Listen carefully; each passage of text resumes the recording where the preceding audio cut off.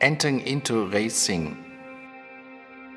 one aspect is to be able to race. The second thing is to be good. The third thing is being best.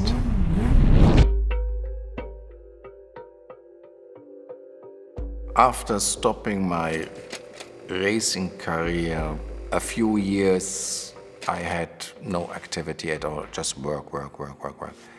And I missed so much that competition. Then I was on the automobile salon in Geneva. I saw an AC Cobra just before I left. And I fell in love in the shape. I had to have it. I threw all my savings into it and bought this car. Then he said, by the way, you can do motorsport with it, and gave me a flyer.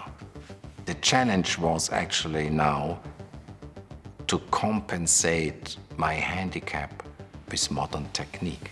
So because I can't push buttons and change gears also, I need to have my hand all the time on the control of acceleration and braking. I had to find a solution how to shift the gears. I have a sequential gearbox, which I operate with a developed piff and puff system. Being able, in a pack of 30 cars with 4,000 horsepower, start roaring, red light, push down the handle. 4,000 horsepower roaring down there. You are in the middle of the pack. You have to get your position. You come with 260 and with 2.2 seconds, 6 gears down. You have to brake, don't over brake. Suddenly, I live like never before. A feeling I never thought my body can have. Everybody says, well, it's adrenaline or say, I don't know.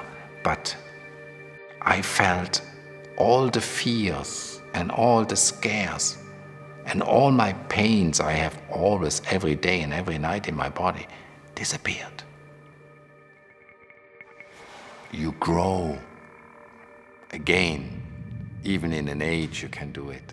Even with 60, when I started, I'm still growing, I still experience, I'm still competitive. I won races, I was on podium, they had to lift me on. I said, next time you have to bring a ramp. It's another dimension of freedom and being myself.